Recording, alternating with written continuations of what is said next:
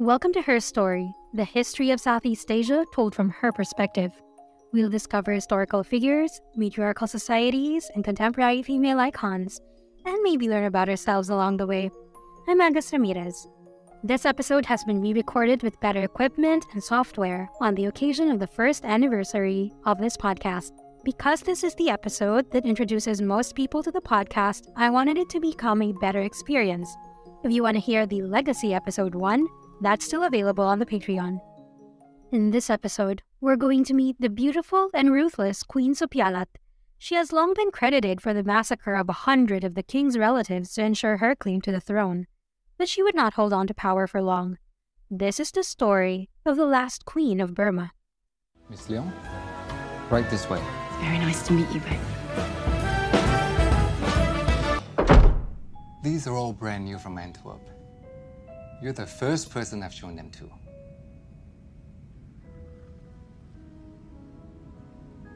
What are those?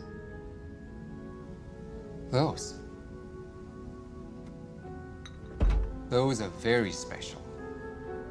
Burmese pearl drop earrings, set with emeralds and rare pigeon blood red rubies. They were worn by Queen Supayalat at her self-anointed coronation in 1878. How much? Having you wear one of my pieces is better publicity than I can buy. Did you catch that? You've seen the 2018 movie Crazy Rich Asians, but that reference to Queen Supayalat probably flew past you the first time. Heiress Astrid Leong, played by the stunning Gemma Chan, purchased the earrings worn by Queen Supayalat at her self-anointed coronation in 1878. That's an interesting shout-out to a somewhat forgotten figure from Myanmar's long and tumultuous history. And there's a reason she's largely absent from pop culture. We'll get to that by the end of this episode. To untangle this dramatic, perhaps overly dramatic, story, we'll begin in 1859.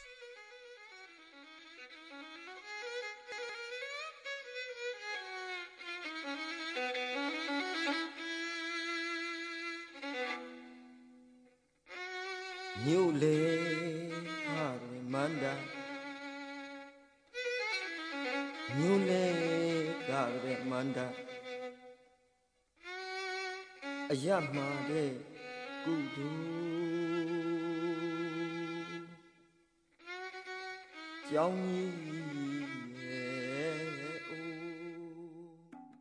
Supayalat was born in 1859 to King Mindon Min and the Queen of Alanandao, also known as Sin Pumashin. Remember that name, she's really important. We don't know much about Supayalat's early years. A surviving account by John Ebenezer Marks, published in 1917, reads, "As a child, I had known Supayalat to be cruel and vindictive. Her mother knew of her weakness, and instead of correcting it, she condoned it. Talking to me one day about her, she said, 'Yes, she is a bad boy. She has always been a bad boy,' using the masculine gender as a term of endearment. As far as I was able to judge, it seemed to me that the mother's idea was that by encouraging her in her badness, her daughter would acquire authority." Supayalat was the second of 3 daughters. She and her sisters, Supyagi and Supyalai, grew up in relative comfort, their mother an increasingly important figure in court politics. In the grainy photographs available to us today, Supayalat is striking. Picture her sitting with her legs to one side, her hands poised on her lap, her eyes piercing through the camera. There is an almost unexpected sharpness about her, a quality highlighted by the delicate silks and glittering jewels she favored. Now zoom out of that photograph in your mind, and you'll find another important figure sitting next to her, a prince called Thibaw. Thibaw was Supayalat's half-brother. He was King Mindon's son with one of his consorts, Longshemibaya, who had long been banished from the palace court. Traditionally, Burmese kings had 3 queens and many consorts. In fact, King Mindon had more than 100 concubines. And so what happened was, through Sun Pumashin's machinations, the 3 sisters, Supayalat, Supyagi, and Supyalai, would all be at one point married to their half-brother Thibaw. This marriage would prove pivotal in the years to come, but let's not get ahead of ourselves. A lot was happening in Burma at this time. First, the British, who already had India under their jurisdiction and had controlled Rangoon since 1852, were demanding annexation of King Mindon's kingdom, Mandalay. King Mindon tried and failed to gain the independent status of his kingdom, even after sending envoys to Europe. They were allowed an audience with Queen Victoria only when accompanied by the Secretary of State for India, implying they were an Indian vassal state and not a sovereign equal. They also tried to gain recognition from the French and Italian governments, but only gained commercial treaties. Second, King Mindon unexpectedly died in 1878. At the time, he was already boxed in by British hostility and the inability of France and Italy to assist his landlocked kingdom, which was mostly accessible through British Rangoon. In short, Burma was in a bad geographical position at an unfortunate time in history. Third, and here's where things get a little more interesting, King Mindon failed to name an heir. Some 10 years earlier, the heir to the throne was killed in an abortive palace coup, and he was afraid to name a successor. As I'm sure you would be too in his position, it's basically a death sentence. His death intensified court politics as factions prepared for the struggle over succession. Enter Sinpyumashin. She was a discarded queen of King Mindon, who was allied by the minister of the Lutdao, or the primary ministerial council in Burma. Together, they persuaded the ministers to choose the minor prince, Thibaw, by letting them think he was the easy choice, because he was weak and they could control him. In doing so, Sinpyumashin would be able to position her daughter, Supayalat, to become queen. At the time, only Supayalat was married to Thibaw. Once Thibaw was crowned king, Sinpyumashin pushed for her eldest daughter, Supyagi, to also be married to him. As customary, she would have precedence over her younger sister, Supayalat. But in a stunning defiance of customs, Supayalat, at 19 years old, pushed to be crowned queen at the same time as Supyagi. After their wedding, Supayalat stayed in Thibaw's quarters. This sent another shock through the royal court, as queens traditionally stayed in their own pavilions. Indeed, Supyagi stayed with her mother, and Supayalat shared the pavilion with Thibaw's sister, Mektila Supaya. Queen Supayalat did everything in her power to prevent him from taking on new wives and concubines, which was the first and last time monogamy was observed for a Burmese monarch. When Myoza of Yanang urged Thibaw to take a 17-year-old named Mikhin as his minor wife, Supayalat had them both executed. She did the same to any maid of honor that happened to catch Thibaw's eye. She also believed that her son's nurse had poisoned him, so she had her killed too. If she liked you, said a Mandalay abbot, she loved you. If she hated you, she killed you. Nobody was really spared. She eventually displaced her older sister Supyagi through a series of intrigues. But fast forward a year into their reign as king and queen, and all was not well in the house of Thibaw.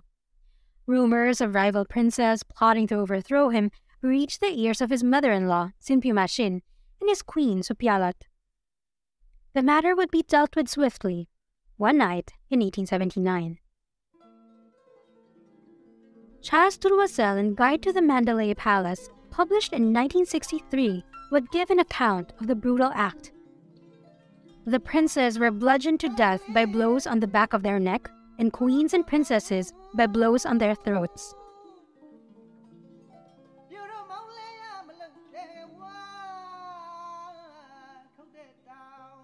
Rumor has it that while these executions were being effected, traditional dramas were played on stage to drown out the screams.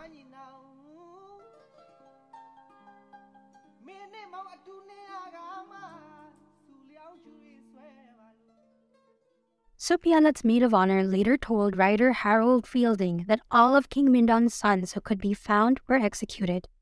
Only 2, the Nyangwak and Yongyan princes, escaped. Allegedly, the British residents saved their lives and took them to Lower Burma. Many writers, such as Uthan Swe and Sudasham, maintain that it was in fact Sinpyumashin who was responsible for the massacre. Supayalat in all likelihood knew about the plan, but was not instrumental in carrying it out. Many people still attribute it to her, though. I guess that's a mystery we'll never truly get to the bottom of. Nevertheless, Supayalat rose to the occasion, and by 1882, she assumed full control of the government of Upper Burma. You've heard of the terms colonization or decolonization in bits and pieces. But do you find European colonization too broad and too complicated to get into? Well, there is now a podcast for you. Join me, Fidelity, on an introduction through the history of colonization. We will cover not just the major wars and conquests that took place, but also the perspectives of people who have been neglected in the grand Eurocentric narrative of discovery in colonial lens. You can find the History of Colonization podcast on Spotify, iTunes, or wherever you get your podcast from. Her petticoat was yellow and her little cap was green, and her name was Supayalat, just the same as Thebal's queen. And I seed her first a smoking of a whacking white cheroot, said Rudyard Kipling in his poem Mandalay. Like many Burmese women, Supayalat was a smoker of cheroots, a cigar with both ends open and untapered. Kipling's mention of her is not the only one in popular culture. She is also featured in novels like F. Tennyson Jesse's The Lacquer Lady, published in 1929, and The Glass Palace by Amitav Ghosh, published in 2000.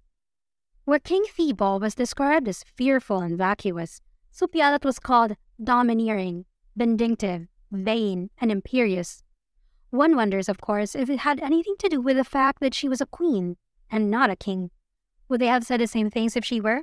Or would her actions have simply been par for the course? According to one of Supayalat's maids of honor, no one could stand against her when she was angry. It were better to face a tigress. Everyone bent and shivered before her, and whatever order she gave or carried out. The king was but a foolish schoolboy before her. The 19-year-old queen installed trusted ministers and controlled political outcomes. She did not only act the part, she looked the part too. According to Terence R. Blackburn in The British Humiliation of Burma, Supayalat wore a huge diamond necklace some 3 or 4 rows deep, while a sort of coronet set with rubies, emeralds, and diamonds was fixed in the folds of her hair just above her forehead. She was observed to be wearing English shoes, unusual for someone who supposedly detested anything Western. Following the massacre of 1879, the British government in Rangoon expressed righteous indignation. They also saw in it an opportunity to increase pressure on Mandalay.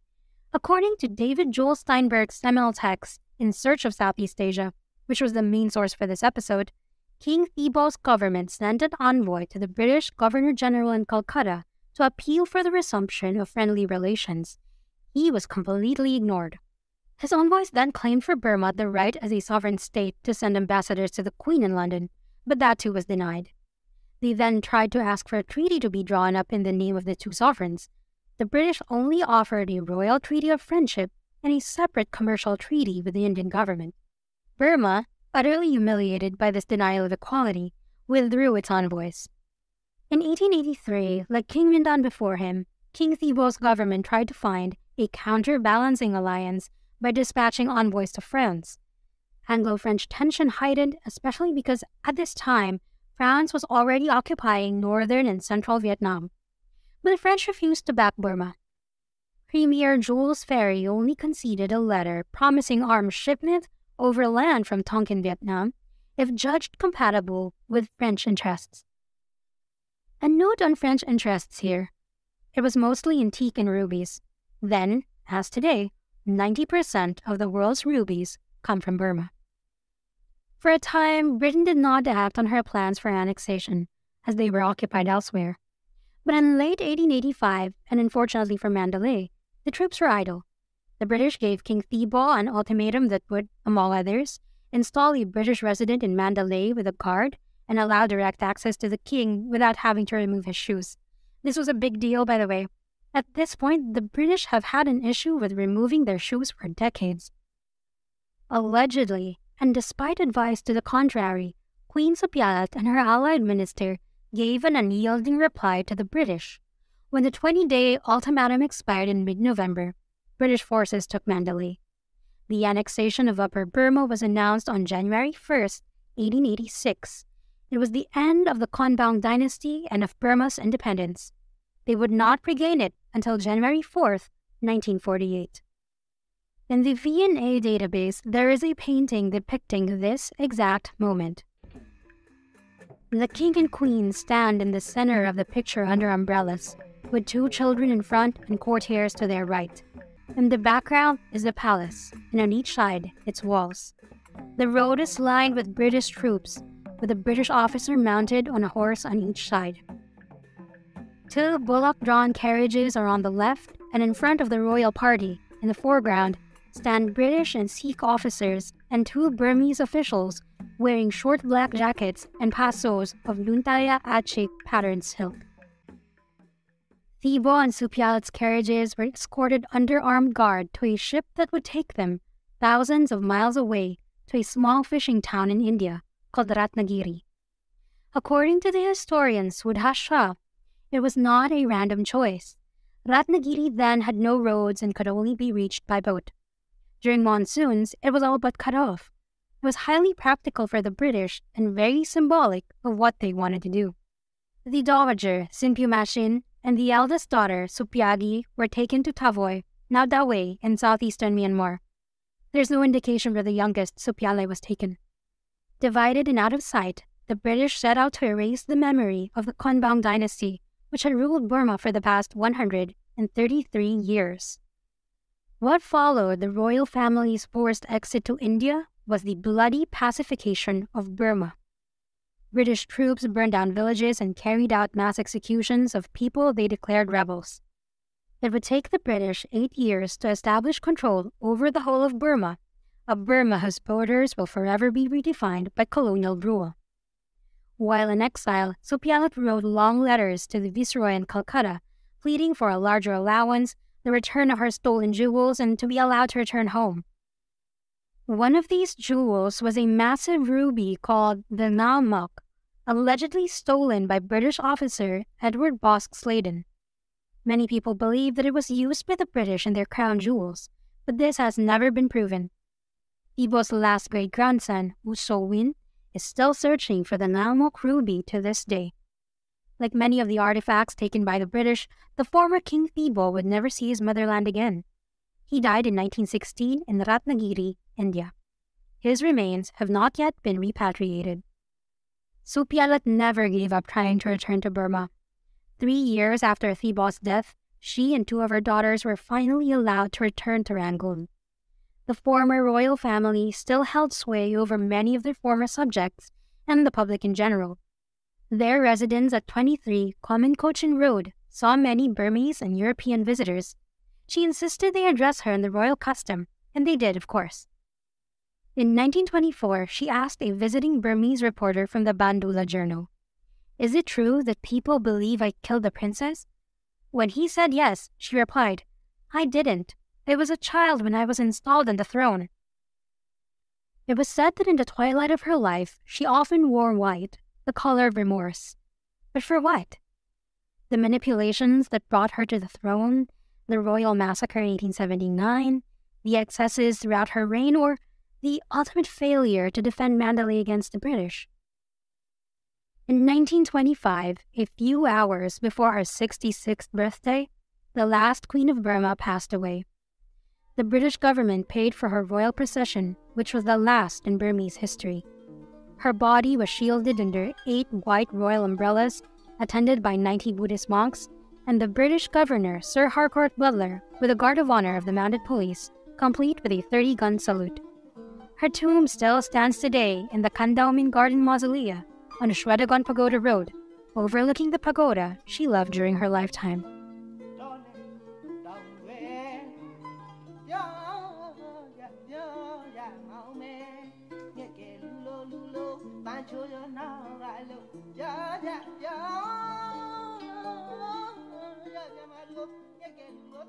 Producing a podcast like this takes a lot of time and research. If you like what we do, consider joining our Patreon, like Ashley, Shereen, Chanda, Laura, Yati, Kara, and Mando, who have been supporting this podcast. Give as little as $1 to get a copy of the show notes with all the references, a shout-out at the end of the next episode, the occasional bonus episode, and a scannable Spotify magnet of the podcast through the mail. Again, this episode has been re-recorded for the first anniversary. If you want to hear the Legacy Episode 1, that's still available on the Patreon. Don't forget to follow us on Facebook, Twitter, and Instagram at Her Story CPod. That's Her Story, SEA Pod. In the next episode, we'll talk about Raja Hijau's rise to power and the Malay Sultanate of Patani's nearly unbroken line of queens from 1584 to 1718. There are so many more stories to tell, and we're just getting started.